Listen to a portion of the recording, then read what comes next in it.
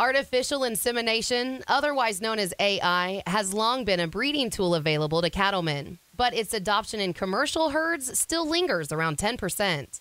Well, I think commercial cattlemen now, with the technology that we have and all the research that's gone into all of these timed AI programs, I think it's a lot easier for a commercial cattleman to use AI now than it's ever been in history.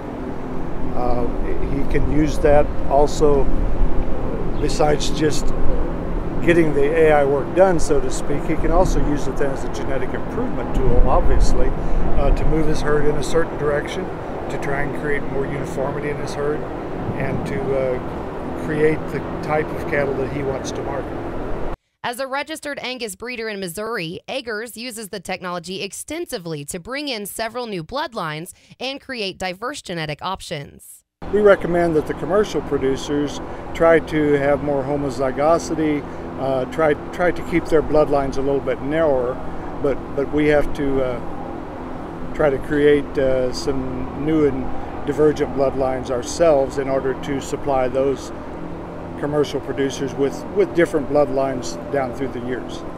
But AI can just as easily be used to create herd consistency once a cattleman identifies his main goals. Then he can combine the natural service sires with his AI program to create more uniformity of bloodlines in that respect by using either half-brothers or sons of the bull that he is AIing to. Then the key to using AI successfully is to find a way to capitalize on that effort you've put forth. There's a lot of good commercial producers in this state, and some of them actually pretty small producers that have come up with innovative ways, working with their seed stock producer, working with other commercial producers to get the rewards back for their cattle, for the better genetics that they've been putting into those cattle through the years.